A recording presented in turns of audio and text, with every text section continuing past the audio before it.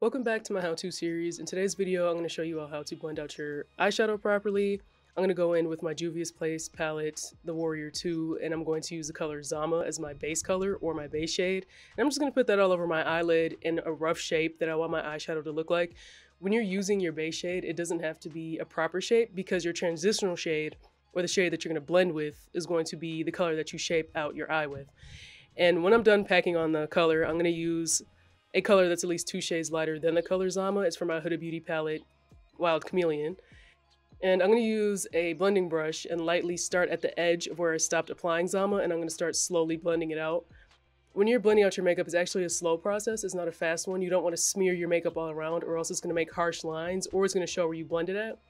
And it's important to have a transitional shade, which is really the secret to blending out your eyeshadow, because if you don't, your eyeshadow is not going to look blended out, for one, or you'll have a harsh line between your base shade and your transitional shade if you don't use the right color.